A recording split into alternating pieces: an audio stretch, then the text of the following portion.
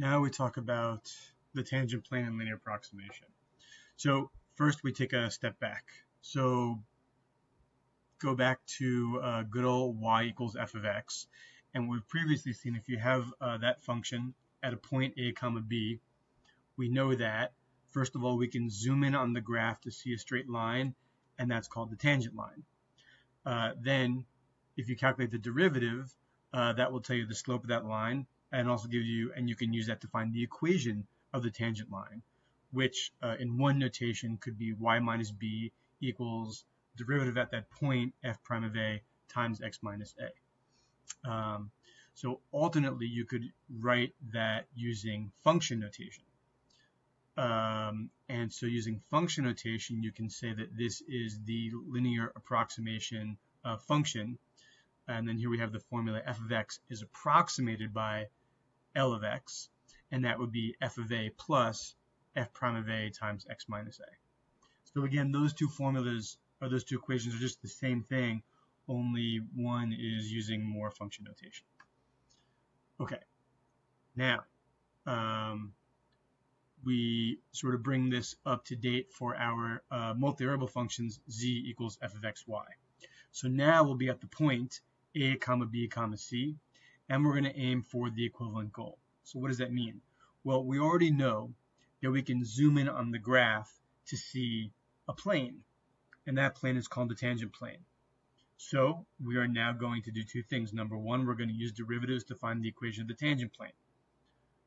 Further, we're going to make a function which is a linear approximation, L of xy, linear approximation of the original function. Okay, so in order. First, let's find the equation of the tangent plane.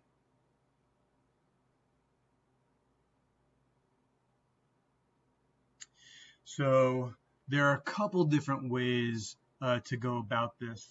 I'm going to sort of give the highlights of one or two different methods.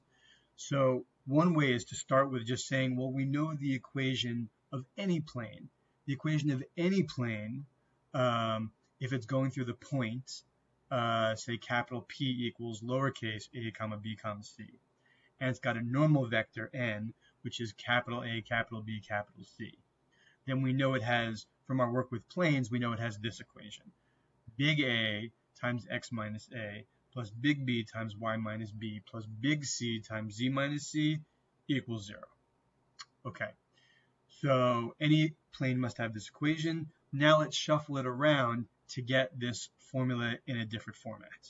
So shuffling stuff around, renaming coefficients, the details are there in front of you, but what we wind up with is, right at the end here, z minus c equals m times x minus a plus n times y minus b. Now again, assume that we're given the points a comma b comma c. The only thing that remains is to find out what are those coefficients m and n. So to think about what those coefficients are, basically just consider the traces at that point. So the traces at that point, we know that for this function, the slope in the x direction, we can write it as df dx at the point AB. And if you look at our formula for the plane, it's very clear that the slope in the x direction is m. So therefore, these two things must line up. So therefore, from the original function, df dx at the point AB must be m. And then similarly for the y direction. So here's a more step-by-step, slower explanation with a lot more details. You can look at that at your leisure. But what I've said captures the essence of the idea.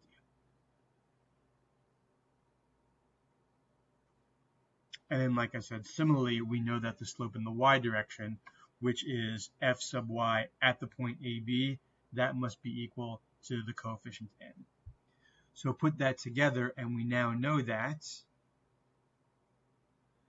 the equation of the tangent plane for our function z equals f of xy at the point ABC must be z minus c equals, and we know the first slope coefficient is f sub x at AB, and then that's times x minus a, plus the y slope coefficient, so f sub y at the point AB and times y minus b. Okay. So that is the formula for the linear approximation, for the tangent plane. And in particular, notice the similarity with the y equals f of x version for the equation of the tangent line. It's essentially the same thing, but since we're moving from 2 dimensions to 3 dimensions, there is an extra piece.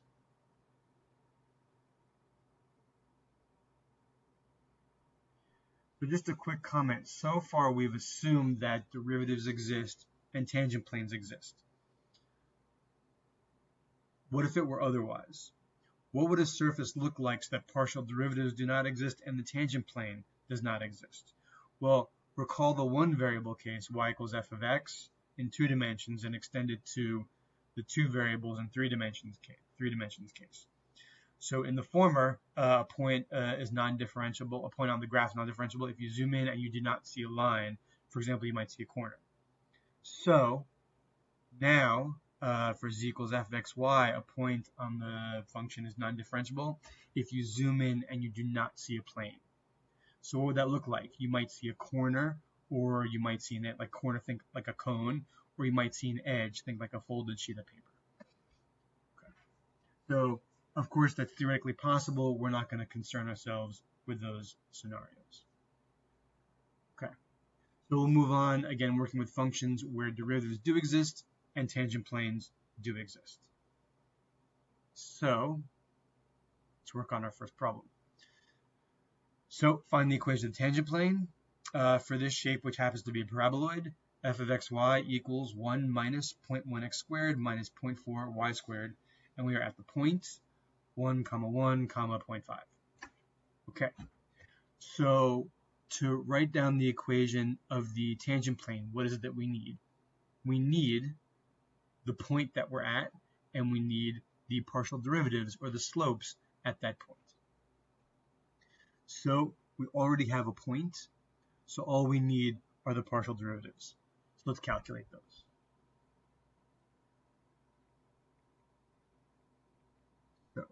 df dx equals, the first and last term will just be constants going to 0, so negative 0.2 x. And in particular, we need not just the df dx, but we need df dx at the point where we are. So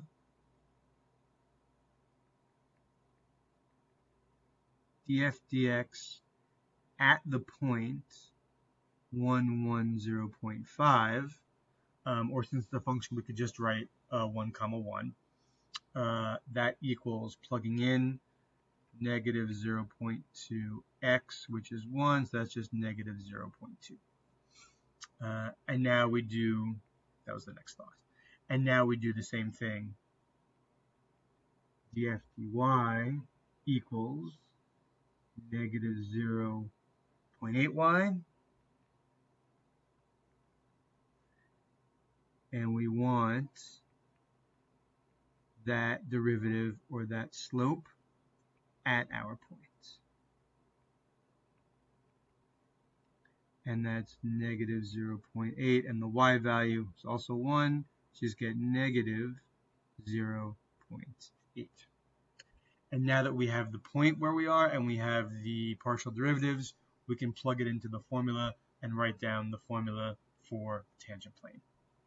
It's just z minus c, which is 0.5, equals the first rate, the x rate, which is negative 0.2.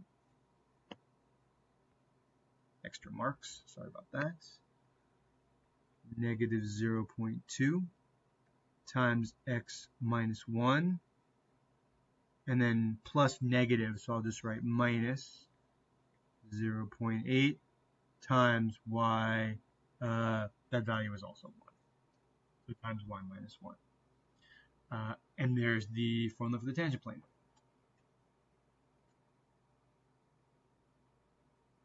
Okay.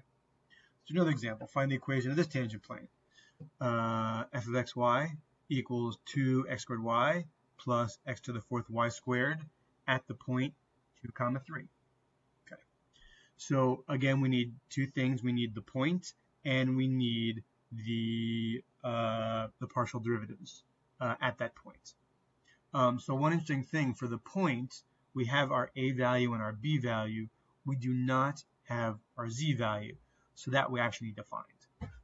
So f of 2, 3 equals 2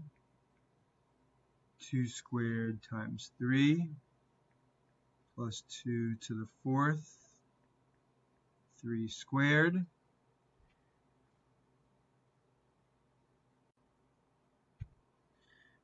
And that equals 168. So next we also need our partial derivatives. So df dx equals 4xy plus 4x cubed y squared. And now we need it at our particular point. So df dx at the point 2, 3, 4 times 2 times 3 plus 4, 2 cubed, 3 squared. And that equals 312. Next, we need the rate in the y direction. So df dy equals 2x squared plus 2x to the fourth y. And then further, we need that at our specific point. So df dy at the point 2, 3, that equals 2 squared plus 2 times 2 to the fourth times 3. And that works out to 104. So put this all together, we have our point, we have our partial derivatives at our point, and so we simply, now we have z minus, we found that our c value is 168, equals, first rate, x rate 312, x minus 2, plus the quote-unquote y rate, 104 times y minus 3, and there's the formula for the tangent plane. Okay. So that is the idea behind the tangent plane and also how you can calculate it. Next, we look at an idea that we will see is related, linear approximation. We already have the idea that it's related because we know that it's related in the y equals f of x case. We're going to approach it fresh in the z equals f of xy case. So let's take a look. So the first way I want to get at it here is first by thinking through an application or a situation. So let's try to answer this realistic question. Suppose we're in the ocean and we're taking surface temperatures. So you can measure the temperature in the spot where we are at the moment, and suppose you get a reading of 68 degrees. So knowing that, what would be the best guess for the ocean temperature 30 meters away? Well, your best guess would have to be 68 degrees. You don't have any other information to use. Now, you wouldn't actually expect that to be exactly right. You imagine the temperature is probably changing. So suppose by taking other measurements around our spot,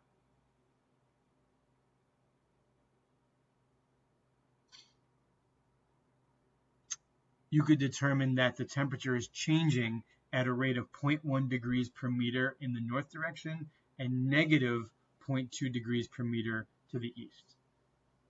So now we'll sort of progress to sort out how would you construct a best guess for the temperature at two spots? First of all, if the spot was 18 meters north.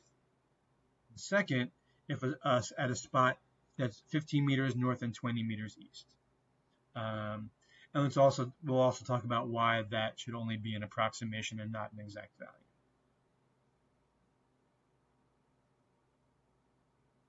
So,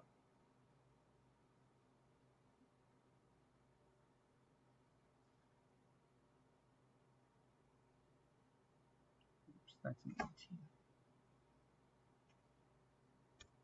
Okay. So, for the first spot, 18 meters to the north. So if the temperature is changing at 0.1 degrees per meter to the north, then moving 18 meters north should change the temperature by 0.1 degrees per meter times 18 meters. That's 1.8 degrees. So we'd expect the new temperature to be the original temperature at our spot, 68, plus 1.8. So 69.8 degrees. That's for the first spot. What about the second spot? In B, you'd expect it to be 68 degrees for the temperature where we are. Then moving 15 meters north, 0.1 degrees per meter times 15 meters. And then moving east, negative 0.2 degrees per meter times 20 meters. So that'd be 68 plus the second term, which would be 1.5, and then the third term, which would be minus 4. Put that all together, you get 65.5 degrees. Now, of course, these are going to be approximations because we've measured the rate sort of right around where we are, where we're swimming, where our boat is, whatever. And we have no guarantee that the rate of change is going to stay the same as we move out.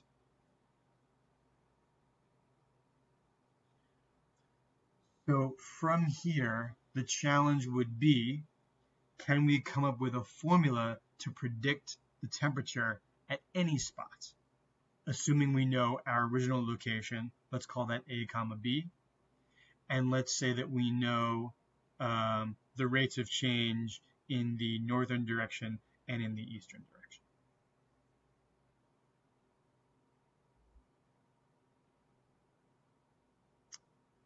Well, so this all comes together into a formula.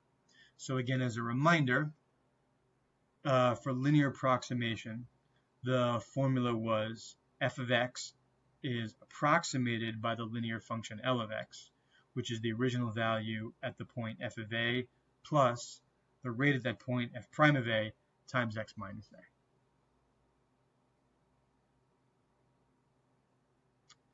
So now we consider the fact that we've got a rate in the x direction, but we also have rates in the y direction. So putting that all together and making the logical extension of that formula, we get that our function f of xy is approximated by the linear function L of xy, which is the value of the function at our starting point, f of ab, plus the rate in the x direction, f sub x at the point ab, times whatever we think whatever our change might be, x minus a, plus the rate in the y direction, f sub y at our point ab, times whatever we're changing by, which is y minus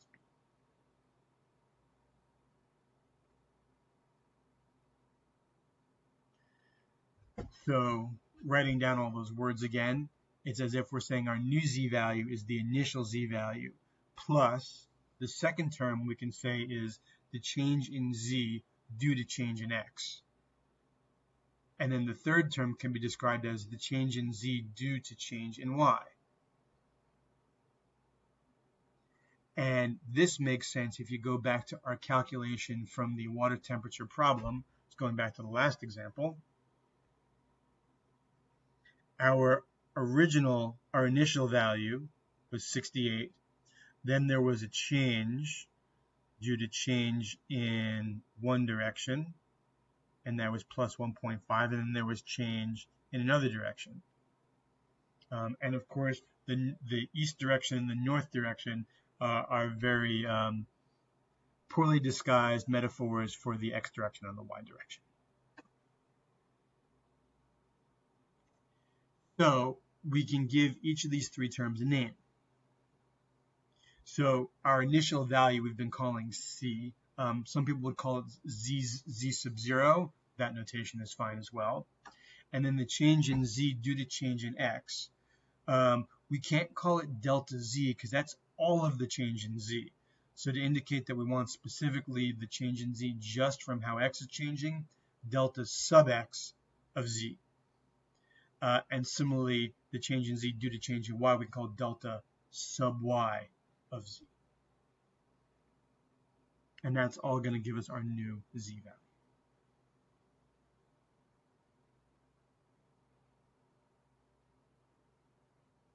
Now, how can we use this function for linear approximation? So note that if you have a function which is a linear function and the graph is a plane, the rates are not changing and the function is a plane, so therefore slopes are constant, and this calculation would be exact. If it's a nonlinear function, this calculation would be an approximation because slopes are changing or rates are changing, but we used constants. So let's take a look at how we would use this formula to calculate in an example.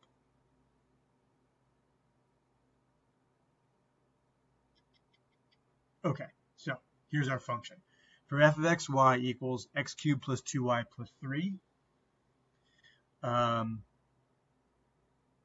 we know that we're going to need to find our initial value, so that's f of 3 comma 2. And then we're going to talk about the value of the function at the point 3.2 and 2.1. First, we're going to do a linear approximation, and then finally we're going to find it exactly. So first we need our original value. So our original value, the function value at the point 3 comma 2,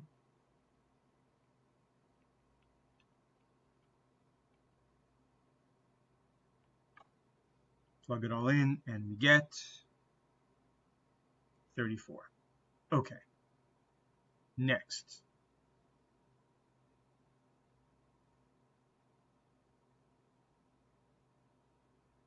We are going to need the rates.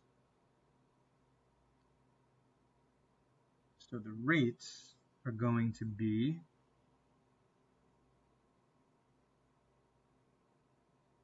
df dx, which is 3x squared. Everything else is a constant in this instance, so the derivative is 0. And now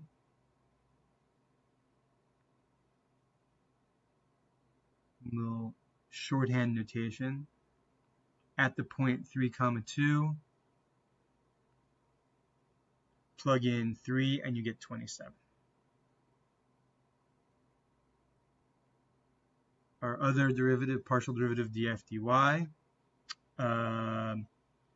that's just 2. So of course plugging in any, so it's always 2, so any value we like at any, so at our point or at any point, that rate will just be 2. Okay, so now let us construct our linear approximation function. So we know that, so just keeping this in mind, we know that our function is approximated by this linear function, and now let's write it down. So the general formula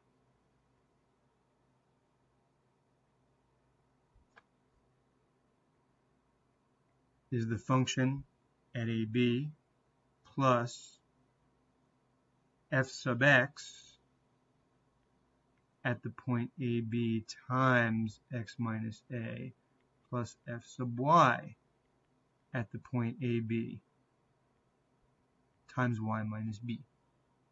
So now let's plug in and see what that gives us. So this will be our original value, f of AB is 34, plus f sub x at the point AB, that value was 27. X minus a is just x minus 3, plus f sub y at our point was 2, times y minus, y value is 2. So times y minus 2.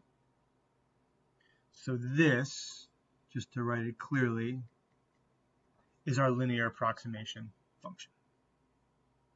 Okay, so now let's use that to estimate the value at the points. So f of 3.2, 2.1 is approximated by L of 3.2, 2.1. And what's that? 34 plus 27 times 3.2 minus 3 plus 2 times 2.1 minus 2. So all that works out to be, let's just do the calculation now. 27 times 0.2 plus 2 times 0.1, that's 34, plus, that's 5.4, plus 0.2, 34 plus 5.6, and that's 39.6. Okay.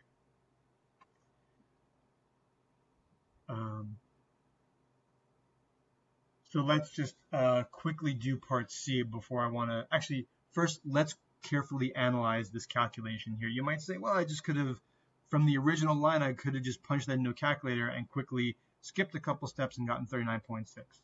I want to point out what each of these values means.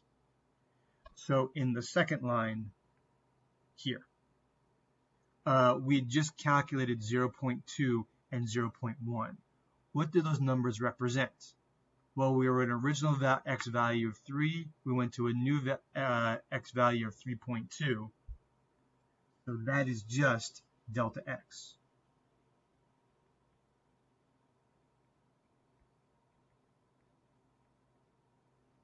And similarly, when we calculated 2.1 minus 2, that was delta y.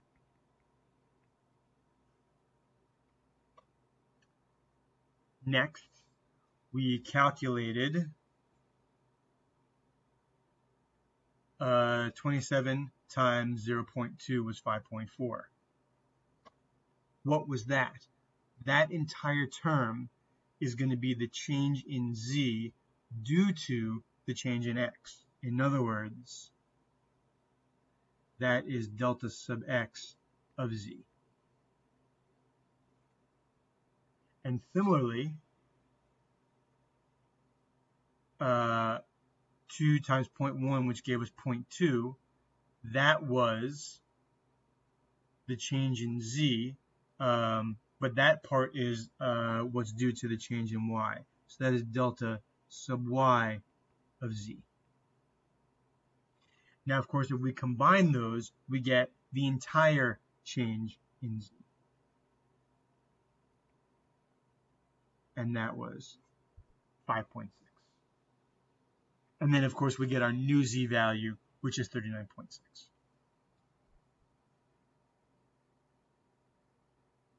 So each of the numbers calculated in every single step actually has some kind of meaning relative to our function and our scenario. Okay.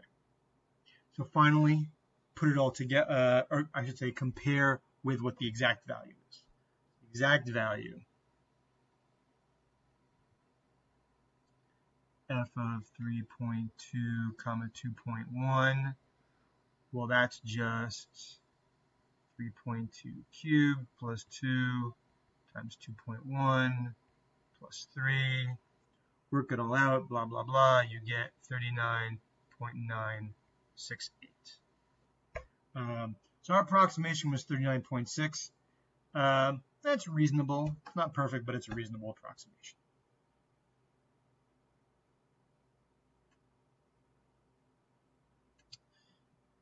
Okay. So that is how we can take a function and construct a linear approximation. Function z equals f of xy. So finally, we talked first about the tangent plane, and then we talked about, which we think of really geometrically, although we described it with a formula, And then we talked about linear approximation, which really grew out of a applied situation, but eventually we described it also with a formula. So in case you didn't notice, I'm going to skip this other example, apologies. In case you didn't notice, these two formulas are really, really closely related. In fact, look at these formulas, the one for L of xy and the other for the tangent plane.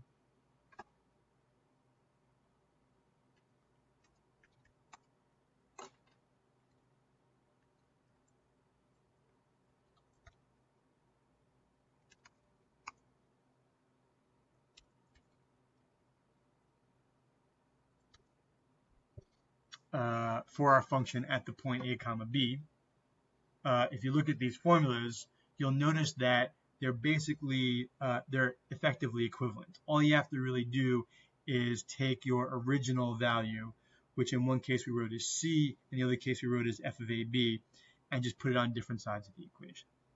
So mathematically, these two formulas are equivalent. We might call them different things, again, just based on the context, in other words, how the question essentially, or the situation, is being described.